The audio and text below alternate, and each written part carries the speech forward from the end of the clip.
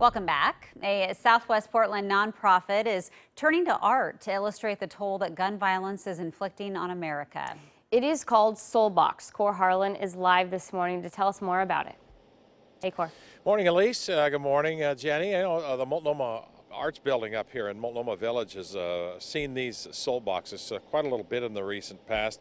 It's a project that was started in the wake of the Las Vegas Strip shooting massacre. That was back in October of 2017, founded by a woman in Southwest Portland here who turned to art in an effort to illustrate the vast number of people who are impacted by gunfire. People can't comprehend this. I mean, our brains are not wired to understand that 70,000 people a year are killed or injured by gunfire. Let's see if we got them all stuck on here. If words could not adequately convey the scope of the problem, Leslie Lee thought art might be a better way of showing the thousands of people killed and injured every year by gunfire. So she started Soulbox. From all over the country, people have made and sent Leslie almost 120,000 origami boxes, each box representing one life, one soul killed with gunfire. Some boxes with faces of those who've lost their lives.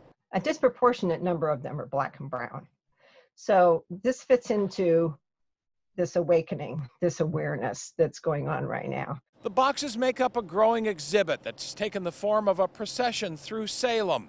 Installations of box exhibits in both Seattle and Portland, and at the Multnomah Arts Center in Multnomah Village in Southwest Portland. And one box with Northwest Portland's Jacob Mesh's picture on it. Jacob took his own life just 9 months ago, and his parents put the box together to add their son's name to a long list of people who have died at the hand of a gun.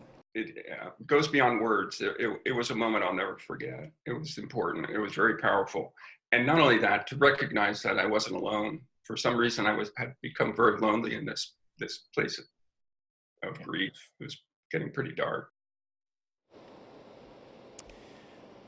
That's a pretty heartfelt testament there from that father who lost his son 9 months ago. Thanks to him for taking part with us yesterday. The goal of this project, by the way, Elise and Jenny, is to collect about 200,000 of these soul boxes for a large public installation on the National Mall. They wanted to do that next spring.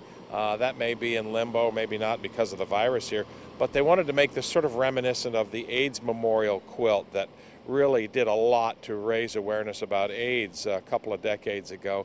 They hope to do the same thing about gun violence with these soul boxes, and it's a small start that has really blossomed out into a big movement around the country, frankly.